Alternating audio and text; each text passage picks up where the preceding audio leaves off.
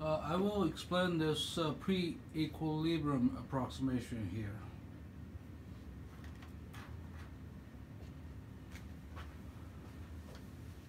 Let's say we have a complex mechanism from A to C and from C to P, but it's possible for the reaction to go backward, but let's assume the reaction rate from P to C is much smaller than from C to P or from A to C or from C to A. Just basically this backward reaction from P to C is negligible.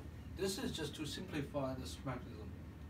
And when Kf is much greater than K2 and Kr is much greater than K2, we assume that A and C are always at equilibrium.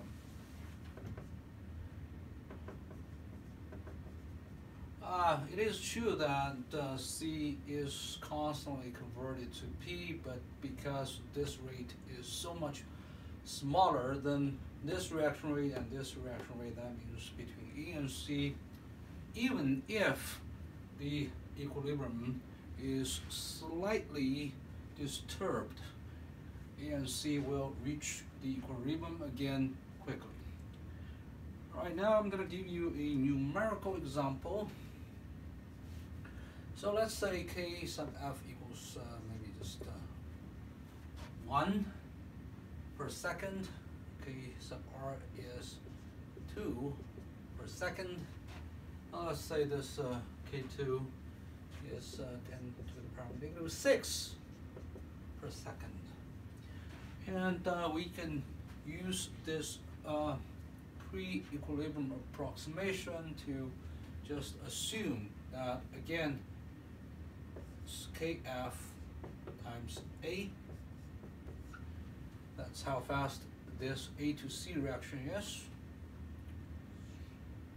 is equal to Kr times C.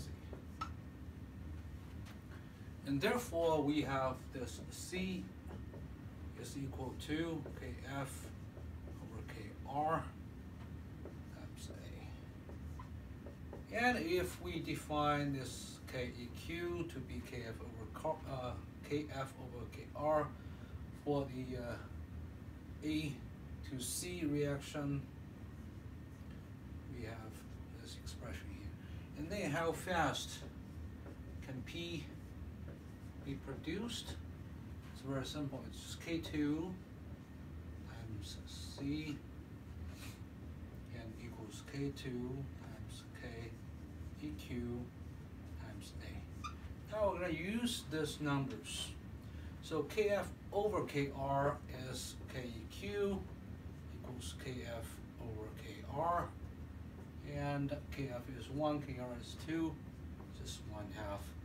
And we plug it in here, it's going to be just K2, this number, times 1/2 times, I forgot to put the unit here. That's how fast P is produced. This is first order with respect to A. Done.